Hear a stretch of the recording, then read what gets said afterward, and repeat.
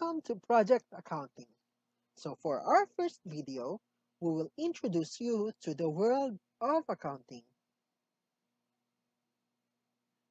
So for this episode, you will be able to understand the definition of accounting, explain the phases of accounting, describe the nature of accounting, and narrate the history of accounting. So when you heard about accounting, what comes to your mind? So according to the Accounting Standards Council, accounting is a service activity. Its function is to provide quantitative information, primarily financial in nature, about economic entities that is intended to be useful in making economic decisions, in making reasoned choices among alternative courses of action. So para mas maintindihan natin ng maigi ang accounting, himay-himay natin yung definition nito. So accounting is a service activity. Ano ba yung service? Service is an action of helping or doing work for someone. Accounting provides assistance to decision makers by providing them financial reports that will guide them in coming up with sound decisions. Next one is yung function accounting. Its function is to provide quantitative information, primarily financial in nature. So in accounting, we usually deals with numbers kasi nga quantitative information. Pero di lang basta numbers, but primarily financial in nature. We usually ask in accounting the question how much. Next naman, accounting is about economic entities. Businesses are organizations in which basic resources are assembled and processed to provide goods or services to customers or clients. Pero take note, accounting is not only limited to businesses. We also deals with non-profit organizations such as churches and schools since kailangan din naman ng mga organization na yon how to keep their records of their transactions. Why is accounting important? Because it is intended to be useful in making economic decisions. So for businesses, ano ba ang important para sa kanila? Of course, to earn money on their businesses. Every company may earn a profit or incur a loss depending on economic decisions made by the owners. Ika nga, accounting is considered as the language of business. Accounting is the means by which business information is communicated to business owners and stakeholders. The role of accounting in business is to provide information for managers and owners to use in operating the business. In addition, accounting information allows business owners to assess the efficiency and effectiveness of their business operations. In connection with that, nang dahil sa accounting, ang mga owners na gumagawa ng economic decision can make a reasoned choices among alternative courses of action. Hindi lang limited sa isang choice ang pwedeng gawin ni owner sa kanyang business. Kaya sa accounting, ma-justify kung ano ang pinaka-reasonable na pwede niyang piliin in order to succeed in their business. So again, accounting is a service activity. Its function is to provide quantitative information, primarily financial in nature, about economic entities that is intended to be useful in making economic decisions, in making reasoned choices among alternative courses of action.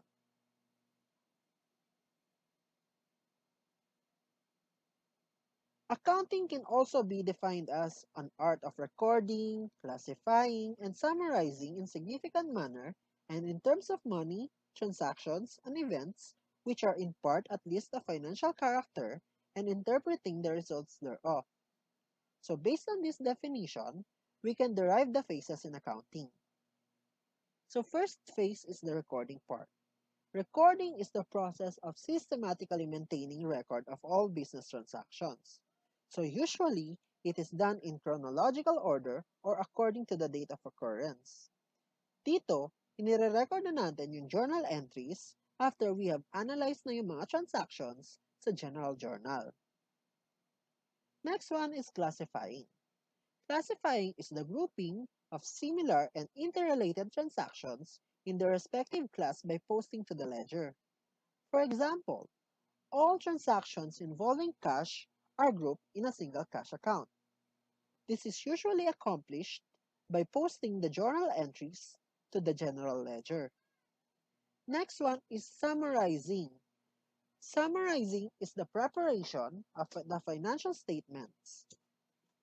This includes statement of financial position, statement of comprehensive income, statement of cash flows, statement of changes in owner's equity, and notes to financial statement.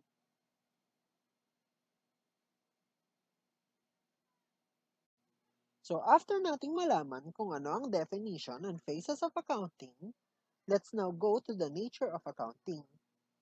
So as mentioned earlier, accounting is a service activity.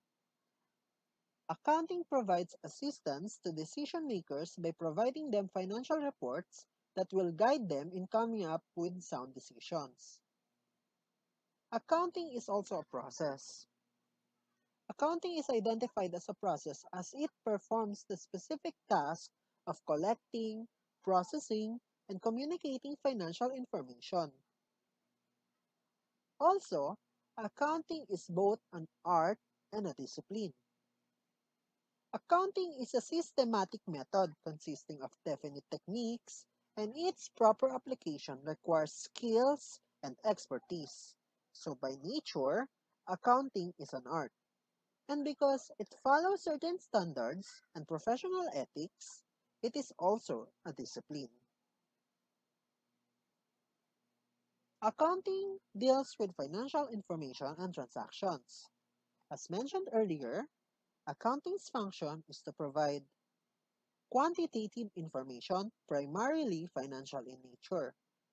Accounting records, financial transactions, and data classifies these and finalizes their results given for a specified period of time as needed by their users.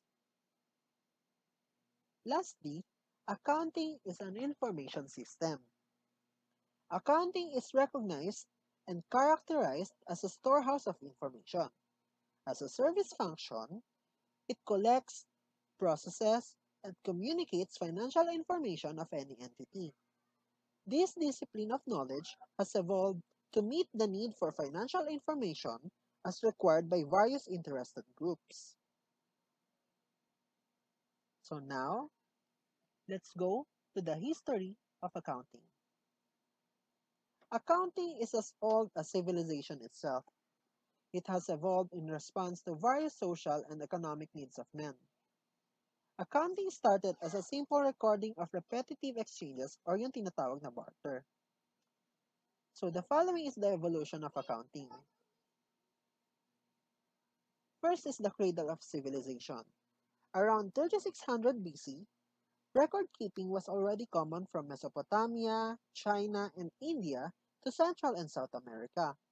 The oldest evidence of this practice was the clay tablet of Mesopotamia, which dealt with commercial transactions at that time. Next one is in 14th century. The most important event in accounting history is generally considered to be the dissemination of double-entry bookkeeping by Luca Pacioli, which is considered as the father of accounting.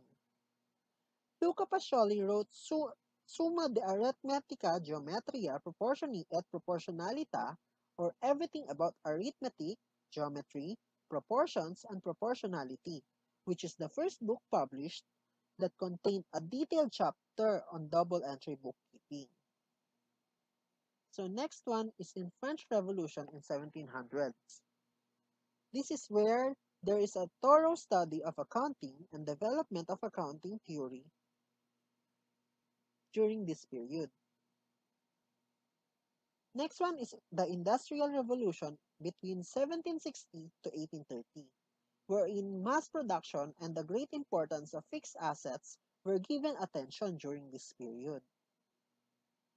Next one is in 19th century. The modern formal accounting profession emerged in Scotland in 1854 when Queen Victoria granted a royal charter to the Institute of Accountants in Glasgow, creating the profession of the chartered accountant.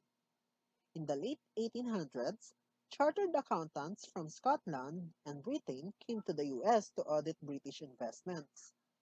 Some of these accountants stayed in the US setting up accounting practices and becoming the origins of several US accounting firms. The first National US Accounting Society was set up in 1887. The American Association of Public Accountants was the forerunner to the current American Institute of Certified Public Accountants or AICPA.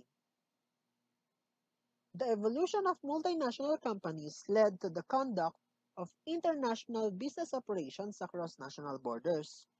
Yung mga transactions mas nagiging complicated na habang yung mga goods and services are being transferred worldwide. Hence, there was a need to bring a common basis of system of measurement and communication of economic activities. This need was recognized and acted upon by accounting profession through the creation of the International Accounting Standards Committee or the IASC in 1973, who developed a set of uniform global accounting standards called the International Accounting Standards or IAS. IASC was reconstituted in 2001 as International Accounting Standards Board or IASB. Before 1981, Philippines do not have formal process for development of accounting practice. Dati, based lang sa US yung mga standard na ginagamit natin. It was only in late 1981 when PICPA or the Philippine Institute of Certified Public Accountants organized Accounting Standards Council or the ASC, which formalized the standard setting process in the Philippines. It was only in 1997 that ASC made a decision to move fully to IAS. Then, ASC was succeeded by FRSC or the Financial Reporting Standards Council in 2006, which was established by the Board of Accountancy. At present, the accounting profession in the 20th century developed around state requirements for financial statement audits. Beyond the industry's self-regulation, the government also sets accounting standards through laws and agencies such as Securities and Exchange Commission or the SEC. As economies worldwide continued to globalize, accounting regulatory bodies required accounting practitioners to observe international accounting standards. This is to assure transparency and reliability and to obtain greater confidence on accounting information used by global investors. Nowadays, investors seek investment opportunities all over the world. To remain competitive, businesses everywhere feel the need to operate globally. The trend now for accounting professionals is to observe one single set of global accounting standards in order to have greater transparency and comparability of financial data across borders. So to summarize what we have learned today, accounting is a service activity. Its function is to provide quantitative information, primarily financial in nature, about economic entities that is intended to be useful in making economic decisions, in making reasoned choices among alternative courses of action. Accounting also has different phases: recording or bookkeeping, classifying, and also summarizing. Accounting is a service activity, a process, an art and discipline. It deals with financial information and transactions, and also an information system. Lastly, accounting is as old as the civilization itself, and the current trend now is to observe one single set of global accounting standards in order to have greater transparency and comparability of financial data across borders. And that's all. Thank you.